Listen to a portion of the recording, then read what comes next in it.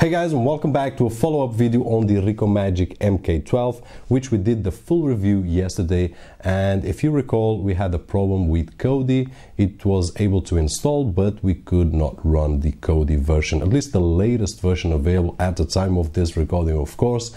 And I did what I said on the video. I sent a support ticket to Rikomagic, and by the way, thank you Michelle, which was the person that took care of my support ticket. She was very helpful and very fast on the response. I had this morning an email from her with the instructions and the file to download. So what I did was update the firmware, and let's check the screen right over here.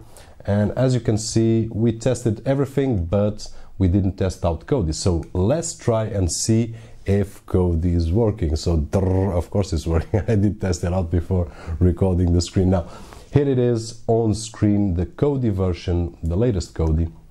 And let's check out the movies, and let's play a movie here, 2013, which is one of the videos that I use on benchmarks.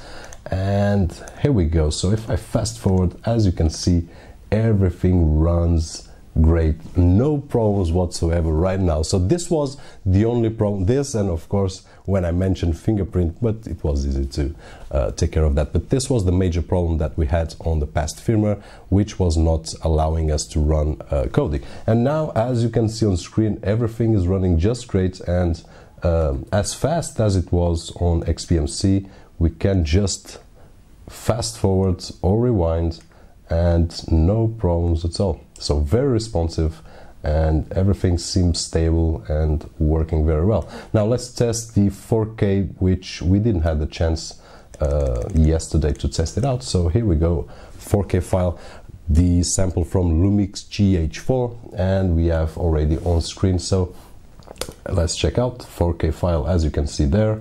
Now let's fast forward, and there we go. Very fast and very responsive, no problems whatsoever with this machine. And now we are able to use the latest version from Kodi, which makes me very happy.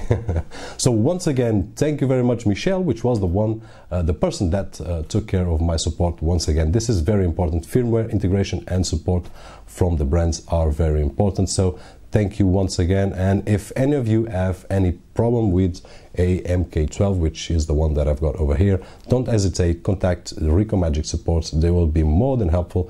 And if you are lucky, you will get Michelle that will take care of your problem, or any other stuff that I imagine they are as fast as Michelle taking care of this problem. So guys, hope that this video was helpful to you in some way, taking care of that. And if any one of you has the same problem, you have the answer here, just the firmware updates, and you will be ready to go. So once again, my name is Roberto George, and I'll see you on the next one.